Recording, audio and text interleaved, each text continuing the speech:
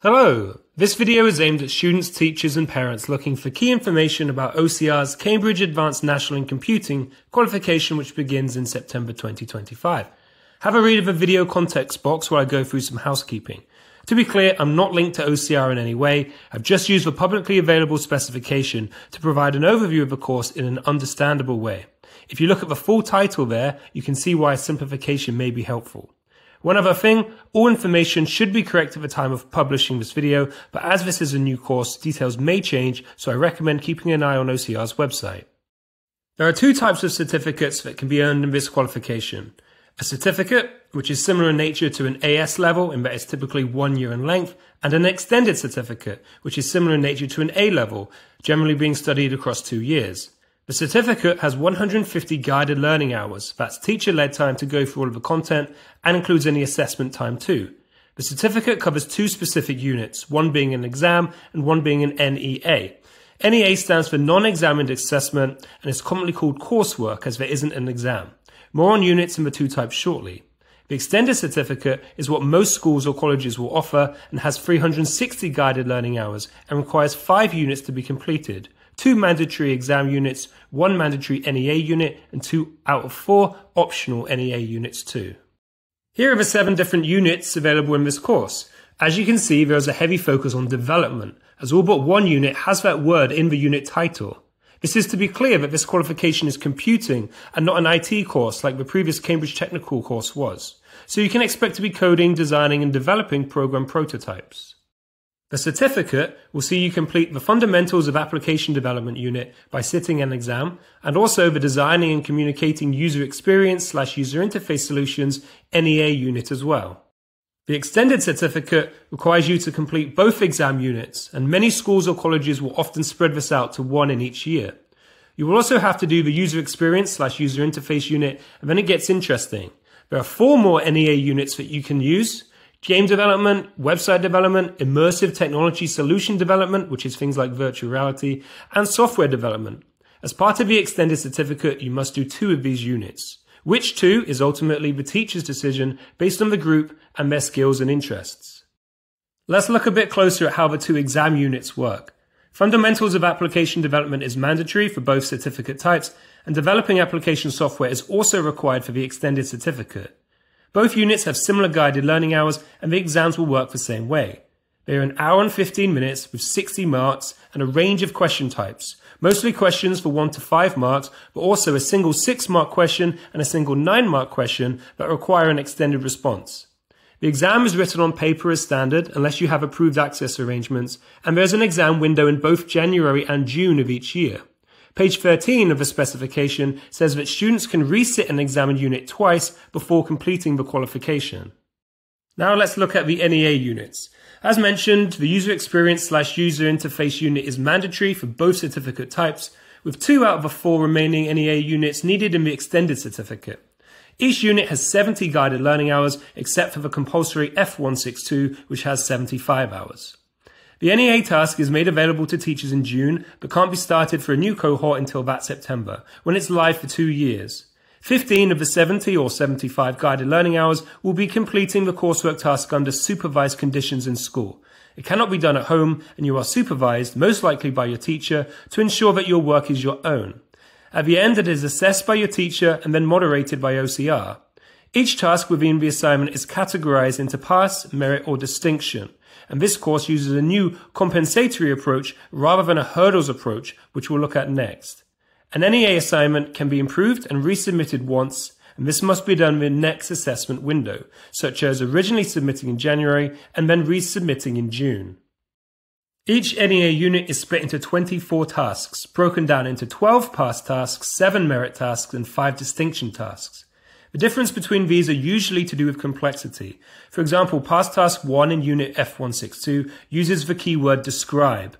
Merit Task 1 is to explain, and Distinction Task 1 is to create. Although it's not always that simple, and every task should be given careful thought and time to meet the criteria. To explain how these units work, let's look at an example. Say a student met the criteria for 11 pass tasks, 6 merit tasks, and 2 distinction tasks.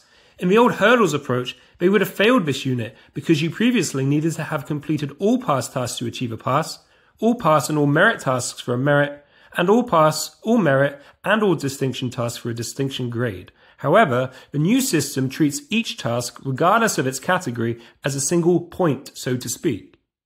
So you need 10 points, or to have met all the criteria on 10 tasks, to earn a pass.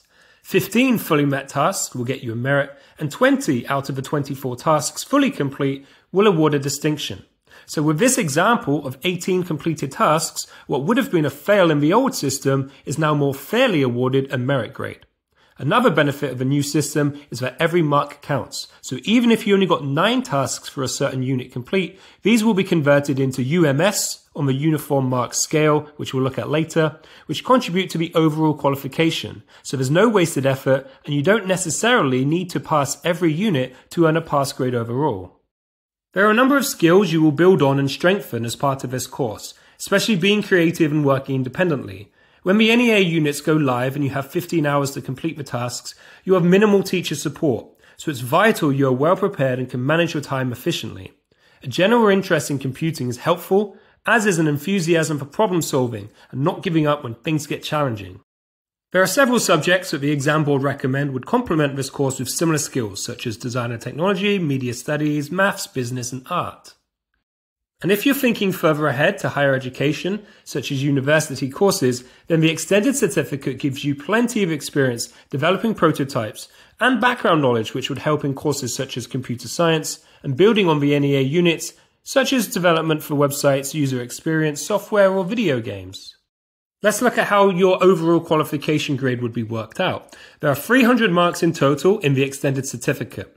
The 2 exam units have 60 marks and 1 mark is 1 on the UMS, which stands for Uniform Mark Scale.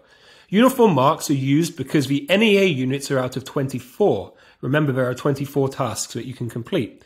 But the exams are out of 60, and they need to be equally weighted so that every unit is out of 60.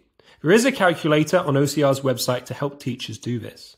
So, all of the 5 units have an individual grade, being 48 uniform marks for a distinction, 36 uniform marks for a merit, and 24 uniform marks for a pass. Then, the uniform marks for each unit are added together to give an overall grade, from distinction star, which is 270 or more out of 300, down to pass, which is 120, to 179 out of 300. Any marks lower than 120 would be unclassified and a fail. Now let's look at UCAS points. So the UCAS tariff is a way of comparing qualifications and is used by some universities or colleges when setting entry requirements or giving offers. It's important to note that this is just a guide, and you can see the quote from UCAS there that says not all universities and colleges use the tariff when making offers, many use qualifications and grades instead. In terms of UCAS points, a distinction star, which is the highest grade on this course, is 56 points, just like an A star in an A-level course like computer science or history. A distinction has 48 points, just like a grade A, a merit is equivalent to C, and a pass is equivalent to an E for an A-level. Finally, let's talk about resources. The best place to get more information about this course is OCR's website. The page for this qualification is linked in the video description. You'll be able to find more resources on there over time, such as previous exam papers, to help prepare for assessments. OCR have announced that they're working on a textbook for this course as well, which many people will find helpful. And finally, a Google or YouTube search can help you find more resources, but remember, this is a new course, so support for it should grow over time. You can find information on this YouTube channel right here and the CS Noobs website. Check the descriptions for the latest playlists.